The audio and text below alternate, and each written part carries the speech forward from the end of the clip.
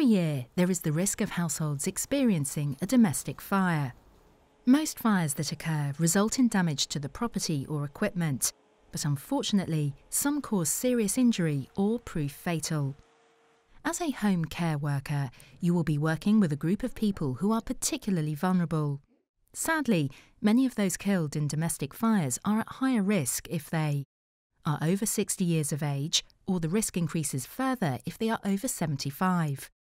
Live alone. Suffer mobility issues including dementia or memory loss. Have alcohol or drug dependency. Have a learning disability or smoke. In Surrey, for instance, in a recent 4-year period, the only people to have died in a fire in their home had one or more of these risk factors. The people you support are likely to have one or more of these health problems, which will be noted in their care plan and risk assessment. So, what are your responsibilities as a care worker, and what can you do to prevent fires, as well as the distress and damage that they cause?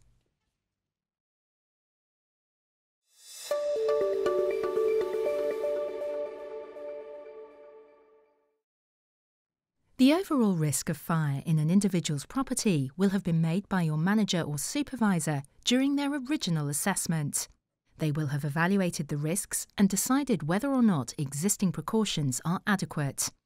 However, you are the one who will see any alterations in the individual's situation or their behaviour on a daily or weekly basis.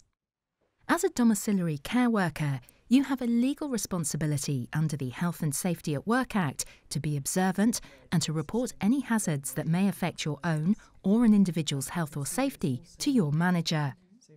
You also have a legal responsibility not to put others at risk as a result of your actions or inactions. With your induction training, you should be aware of the agreed ways of working and the safe systems of work to follow. If you are unsure of any controls, you must ask your manager for advice. Warning signs to watch for.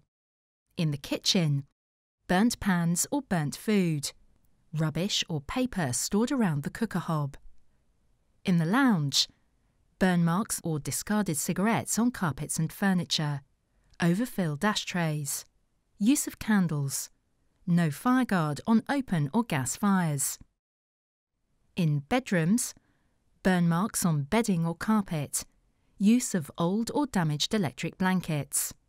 In all rooms, overloaded electrical sockets, storage around electricity meters, electrical gas heaters close to storage, furniture or drying clothes. On the person, burn marks on clothes. There may be additional help that you can obtain from the fire service to increase protection in the home of the person at higher risk. Most of it is free. These include advice from specialist fire service officers, smoke alarms linked to a monitoring centre. These often use the same monitoring centre as emergency pendants, vibrating pillows for the hard of hearing, linked to linked smoke alarms as mentioned above, fire retardant bedding, fire retardant furniture throws. Other services are available at a cost and include cooker cutout systems, adult at-risk bedroom door identification stickers, and portable and fixed sprinkler systems. Some facts to consider are: a standard domestic smoke alarm may not protect someone with dementia. If a person is sedated at night, a standard domestic smoke alarm may not wake them.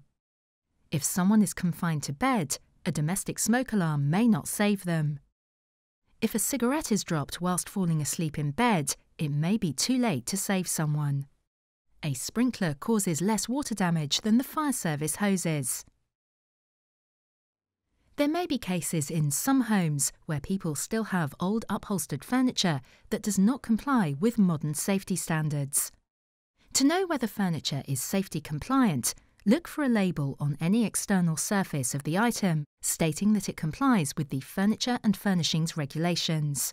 Furniture manufactured before 1950 is unlikely to contain foam and will not have this label. Apart from this, any upholstered furniture that does not have the cigarette and match test label should ideally be removed from the premises, as it could be very dangerous.